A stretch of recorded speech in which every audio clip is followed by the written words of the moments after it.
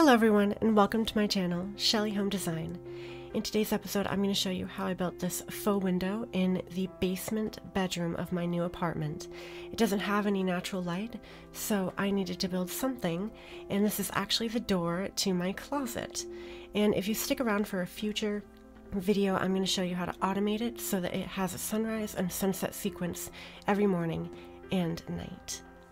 So first, what you're going to want to do is take some measurements. It's very important to be incredibly thorough, measure in multiple spots so that you can be sure that you have the right measurements.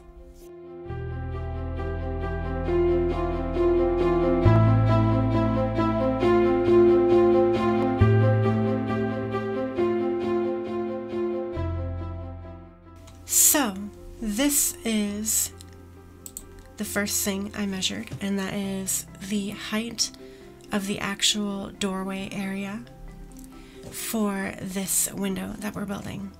And that is 70 3/4 inch all the way across.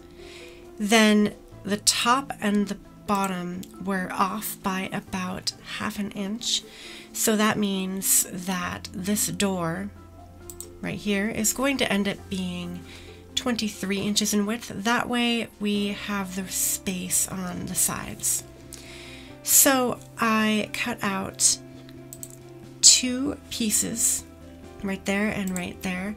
Those are 1x2s and they're 79 inches in length. And then there is here and here. Those are 1x4s. Those are 19 inches in length and they will fit inside. Then I decided that I wanted it to be kind of like a window with like a cross pattern. So I decided to have a middle piece, and that is 71 1/4 inches in length, and that is actually a 1 by 1.5. And then it wasn't perfectly even to get them these middle bits right here and here, but they are 8 3/4 inch in length and 8 13/16 inches in length respectively. Then I wanted to make a windowsill, so that is this piece right here. That is 19 inches in width, and that is a 1x2. And then for the actual sill part itself, because number 12, that actually goes right here over by number 13, kind of slides in there. And then there is the actual sill itself, which is number 14. That is 23 inches in length because I wanted it to go all the way across. And then that is a 1x4 with the corners cut off. And then my dad helped me with a router to create a coved edge. So now let's get back to how we actually build this thing. And now I am going to my trusty miter saw, and I'm making the cuts on all of the different pieces of wood that I need to build this faux window door. And now I have laid it out so that I can have a good idea of how it's going to look. Now I am putting it together, and I am drilling pilot holes in the top and bottom where the 1x4 meets the 1x2 on both sides, and I'm going to be screwing those in place.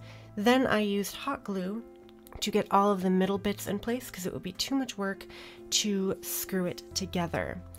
This is how the finished product is looking before painting, and in just a second we will see how it looks after I painted it with gold spray paint.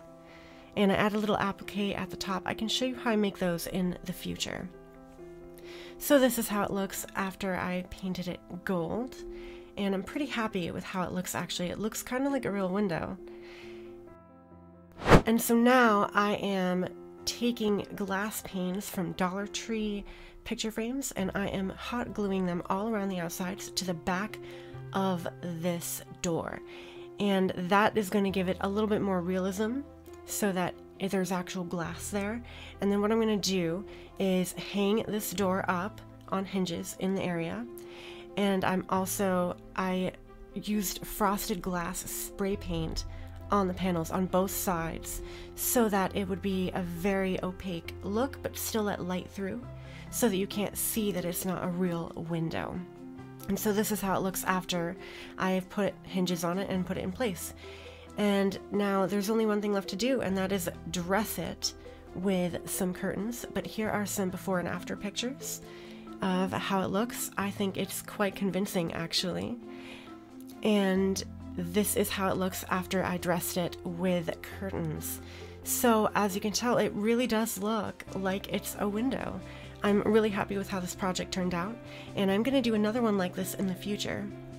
So I hope you guys really like this video, and I hope you have a wonderful day, and definitely subscribe if you like this so that you can stay tuned for more of my work. Have a good day. Bye.